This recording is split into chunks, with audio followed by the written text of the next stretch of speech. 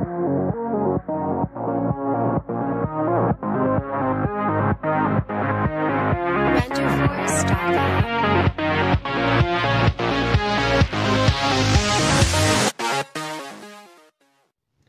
guys, it's your boy DOJO MOJO, and today we'll be talking about a new smartphone that was leaked on Twitter. So recently, a leaker by the name of Ice Universe posted 2 images of a mysterious device from Vivo with the name of the Waterdrop, which is claimed to have a distinct design that has never been seen before. The name could suggest a small notch on the top of the display, or a full-on edge-to-edge display, something that hasn't been pulled off by any smartphone producer in recent years. From these new images, the new smartphone has curved edges which appear to be very smooth and clean, and some suspect that it may have a glass or metallic body, which further imply that the device could have wireless charging. From the photos, we can conclude that the front and back side will merge at the middle, creating a smooth and seamless design that complements the aesthetic of this new smartphone.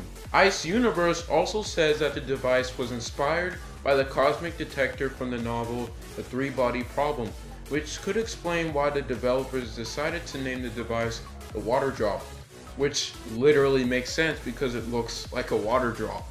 There is quite a possibility that it might not have hardware features like the 3.5mm headphone jack, which seems to be a growing trend in the smartphone industry, power button and or volume button, which makes the phone's design simplistic and clean, but also raises the question as to how people interact with this phone. Will it have gesture technology or something completely different? No details about this have been confirmed as of now. Currently, there is no release date, but Ice Universe has said that it will be coming soon, which implies that it could potentially be announced at MWC, the world's largest mobile event.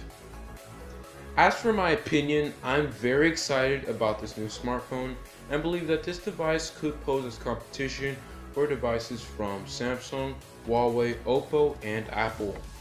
I think that the design and aesthetic of the device gives it a more futuristic look, and is something I'm longing to see as the phone industry has become very bland and cliche with the notch on most of their flagship devices. Of course, if Vivo does finally decide to remove the headphone jack, I won't be surprised to see some displeased faces, but if we're going to be honest, we're moving into an age where Bluetooth headphone technology has greatly improved in quality and performance with time, as we slowly progress into this wireless future. I'm also curious to see where Vivo decides to place their front-facing camera. Will it be a hole punch display like the Samsung Galaxy S10? Will it be a notch like the recent iPhones? Or will it be something completely different? We really just have to wait and see. Alright guys, that's all the information I have on the Waterdrop smartphone, and feel free to tell me your thoughts as to whether this is the phone of the future or just a concept of what is to come. And also, don't forget to like and subscribe and share this video to anyone who is interested in tech news like this. And that's it for today, and I'll see you next time. Peace.